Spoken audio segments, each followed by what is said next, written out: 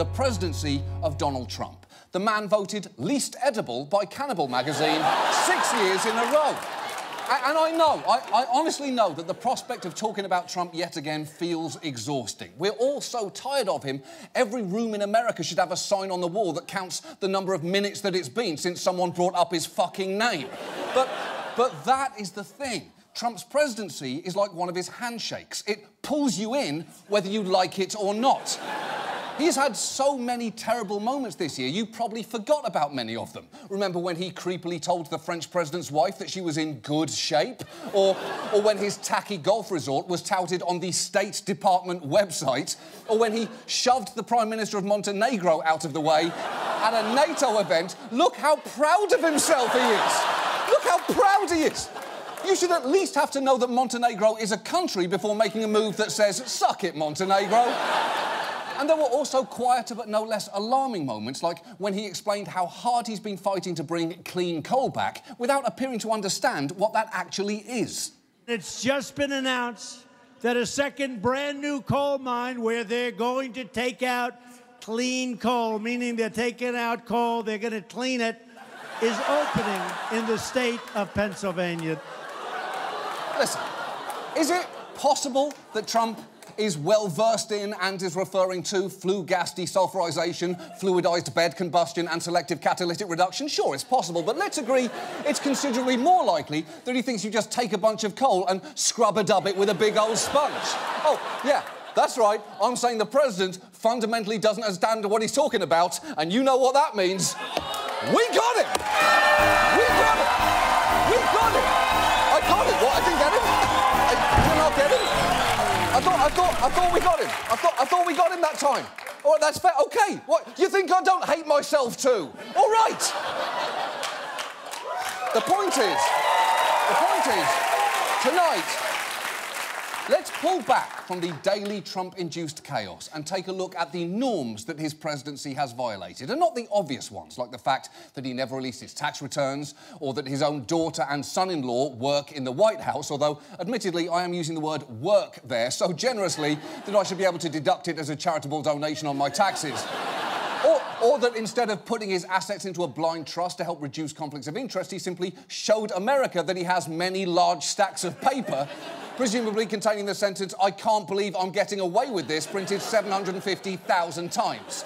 No, instead, we're going to talk about Trump's assault on something even more basic, the norms governing how our leaders engage with us and how, in turn, that affects the way that we engage with one another. It's why even the notion of getting him can feel so hopelessly futile. And let's first stipulate that it definitely doesn't help that so often what Trump says is complete nonsense. We often read transcripts of Trump's speeches, and it's something that everyone should actually do once in a while, because when you strip away his blindly confident, entertaining delivery and just read his words, it is staggering how incoherent he is. Here is a word-for-word reading of a speech where he talked about the Iran nuclear deal. You look at the nuclear deal, the thing that really bothers me. It would have been so easy, and it's not as important as these lives are. Nuclear is so powerful. My uncle explained that to me many, many years ago, the power, and that was 35 years ago. He would explain the power of what's going to happen, and he was right. Who would have thought? But when you look at what's going on with the 4 prisoners, now it used to be 3, now it's 4, but when it was 3, and even now, I would have said, it's all in the messenger. Fellas, and it is fellas, because, you know, they haven't figured that the women are smarter right now than the men, so you know, it's going to take them about another 150 years, but the Persians are great negotiators, the Iranians are great negotiators, so, and they just killed us. Holy shit! That is not a functional use of language. That is a drunk driver crashing a pickup truck full of alphabet soup. Trump's actual speech patterns sound like when you write a long text by choosing only the predictive text your iPhone suggests for you. Seriously, we wrote a message like that, starting with the words, "the nuclear," and here is what we got. The nuclear test program was not opposed by the other person who knows what they want, and then the delay is not being done by any other country, and that is not the only way to make sure the world can do more things and things like that, and gentlemen, and then the other people who have been told to leave them alone with their children who are also very sad. That makes exactly as much and potentially more sense than Trump's speech about the Iran nuclear deal, meaning an iPhone would be a more coherent president of the United States.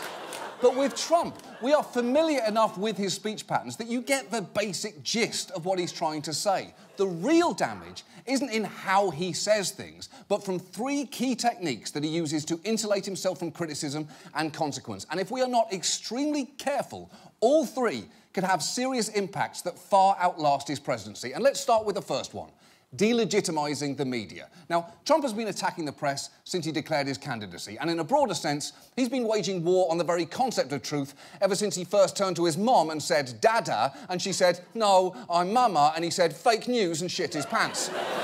Now, the difference now is he's crying fake news as President of the United States, and he is openly proud of it to the point that he recently tried to take ownership of the term itself. The media is really the word, I think one of the greatest of all terms I've come up with is fake. I guess other people have used it perhaps over the years, but I've never noticed it. He just took credit for inventing the term fake news, which, for the record, he did not.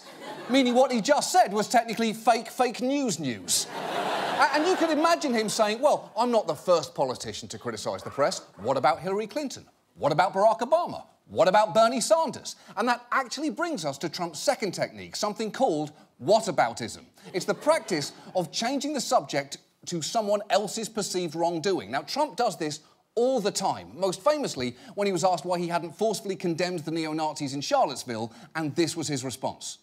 What about the alt-left that came charging at the, as you say, the alt-right?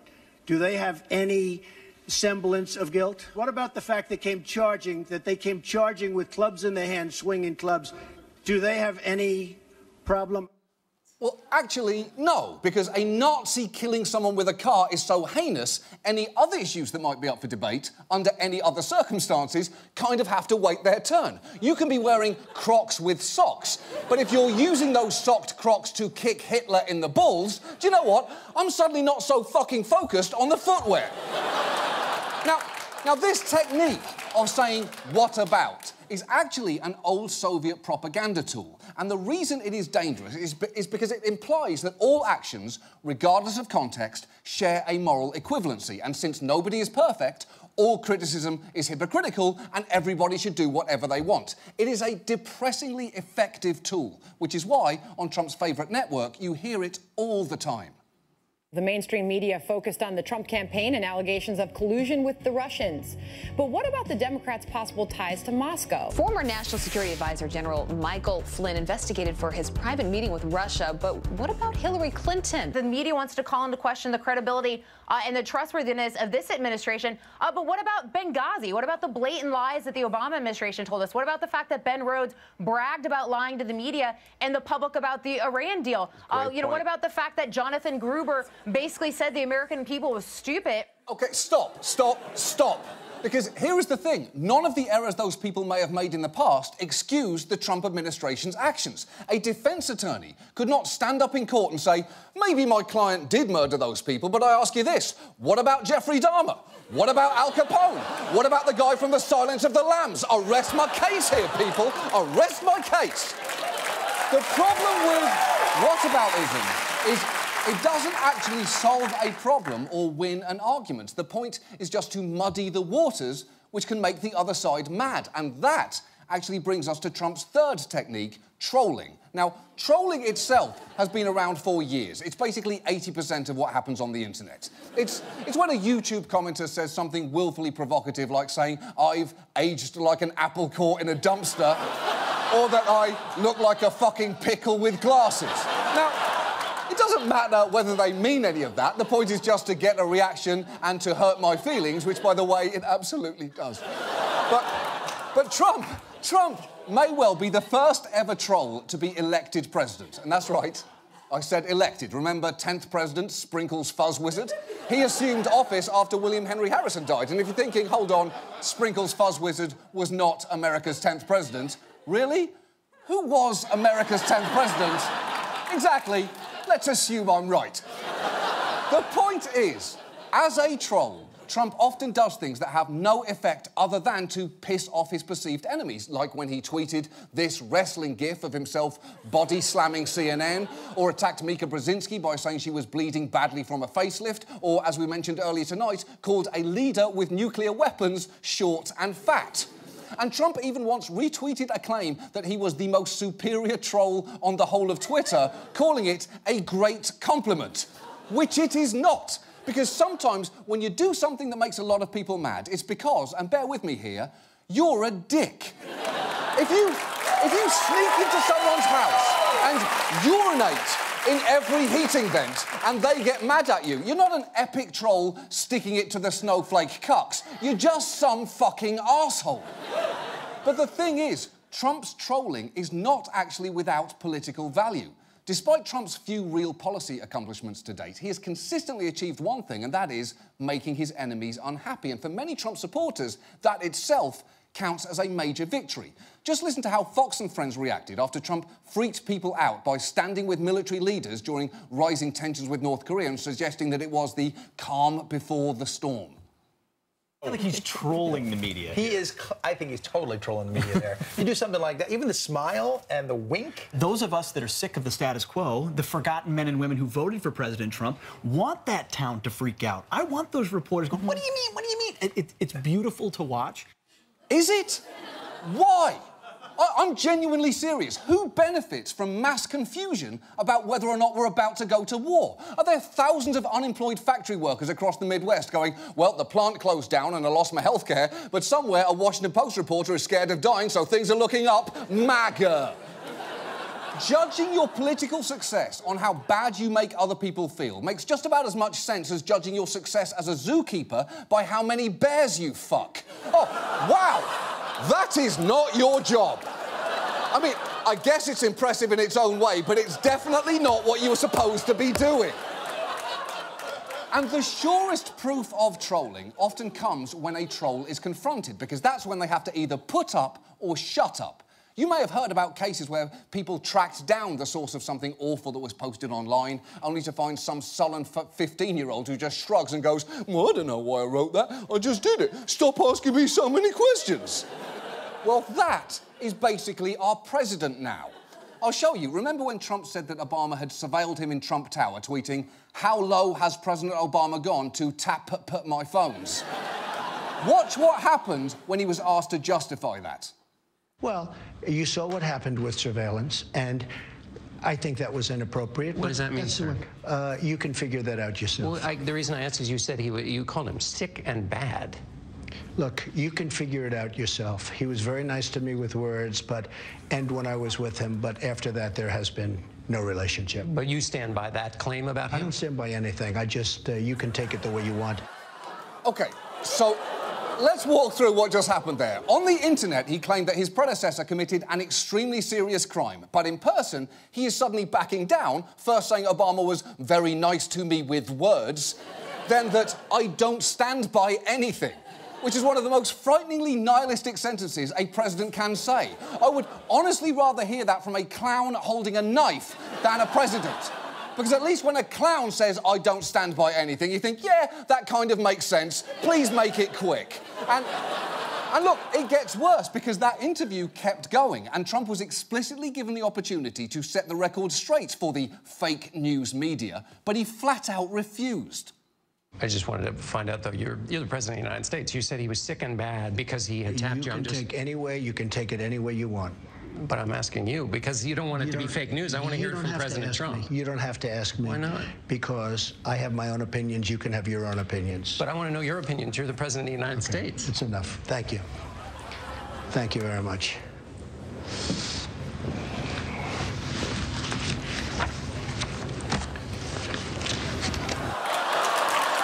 OK, so there is a lot that is infuriating about that clip. But Trump going back to his desk and pretending to work hard is an objectively funny thing to do.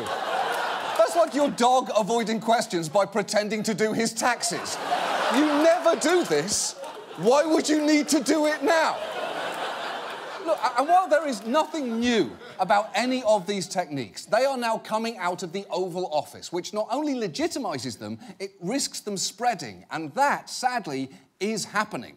Last month, Congressman Paul Gosar used all three techniques. First, he suggested in an interview that the march in Charlottesville may have been a false flag operation created by the left, which is pretty trolly behaviour. And when confronted about it, he deployed the other two tools. It's all been debunked. There was a woman. It's not been debunked. Absolutely not debunked whatsoever. So stay tuned. The conspiracy theory that you have put out there has been debunked. It has not been debunked. Look at what CNN has talked about with what's going on with the Clinton administration right now with the dossier. Hardly an aspect in regards to debunked. You're not real news, you're fake news. Sir, everything you've said has been debunked. Why are you continuing to put this out there? Fake news. So he's basically just copying Trump.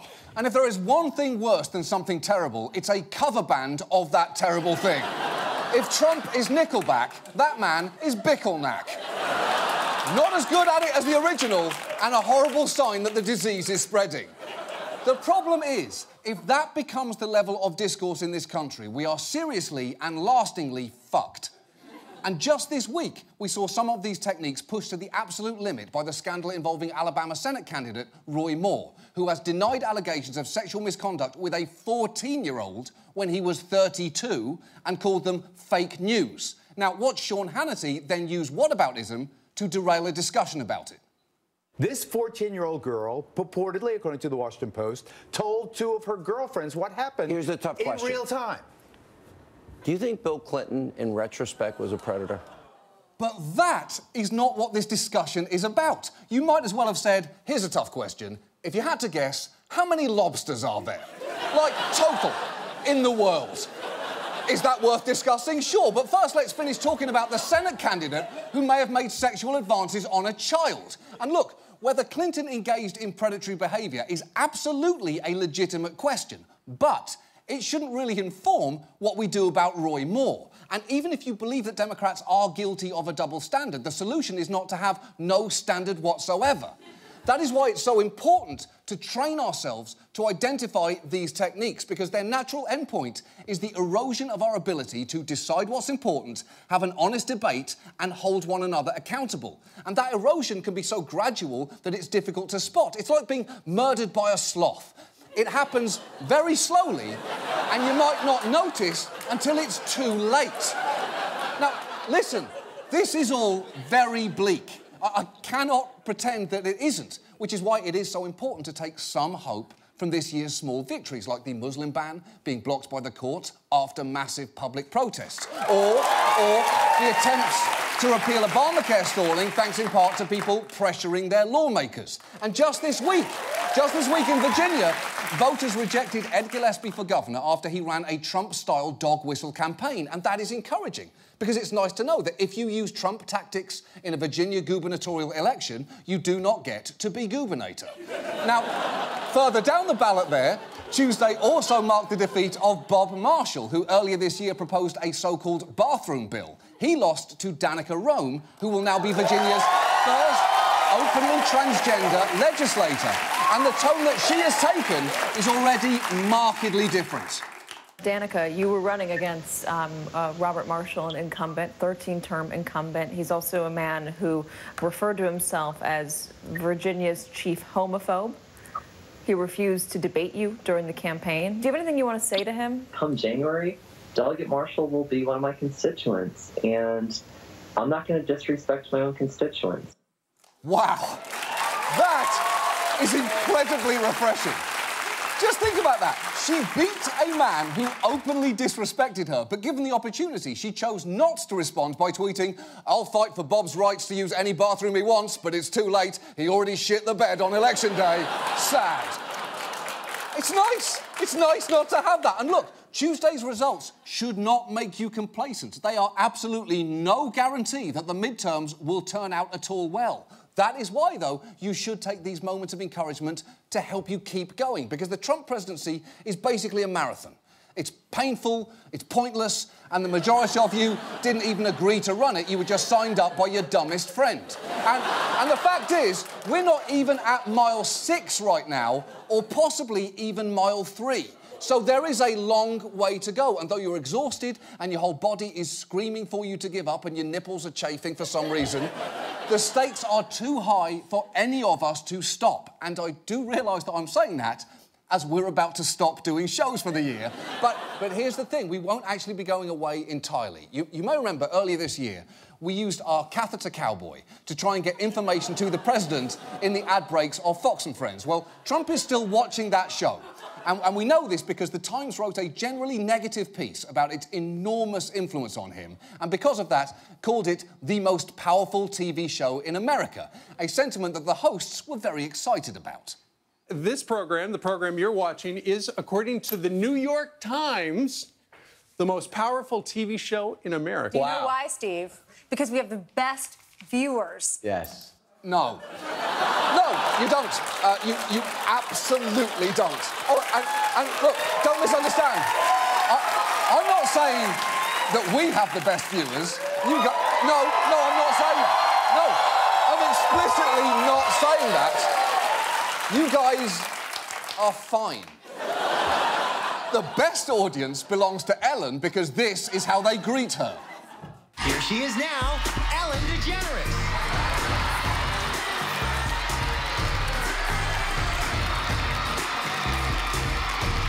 None of you fuckers did that when I came out. None of you did it. But the point here is, just 45 minutes after that information was on Fox, Trump tweeted, "Wow, the failing New York Times said about Fox and Friends, the most powerful TV show in America." So information goes right from that show into his brain, which is terrible. Because we would genuinely be better off if Trump was getting daily briefings from an actual fox and his friends, a hedgehog and a weasel with its head stuck in a tin can. But if Trump is going to keep watching that show, we are going to spend our hiatus sneaking information through our catheter cowboy. So a number of commercials are going to be airing on Fox News over the next few months. Here is the first one. Attention catheter patients. I'm a professional cowboy. I use catheters, and there's two things I know. I don't like pain when I cath, and the term clean coal doesn't refer to the physical act of cleaning coal. That would be impossible. Coal is coal. Clean coal is a marketing term the coal industry came up with for stuff like carbon capture and sequestration, an expensive process that's shown limited results at best. Also, Frederick Douglass is dead. More tomorrow. Bye-bye. That's good information for him to know.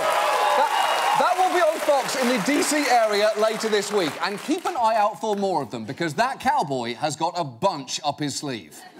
The U.S. Virgin Islands has a governor, not a president. Here's a fun fact. There's actually no federal law against this, thanks to something called the First Amendment. Just because Jared Kushner is smarter than you doesn't mean that he's smart. The Navy SEALs aren't actually SEALs.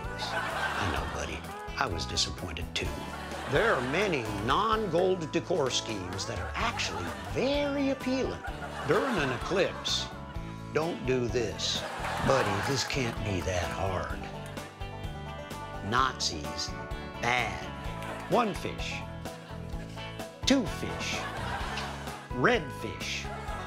Arm of the executive branch that should operate free from White House interference so as to avoid politically motivated prosecution. Donald? Donald!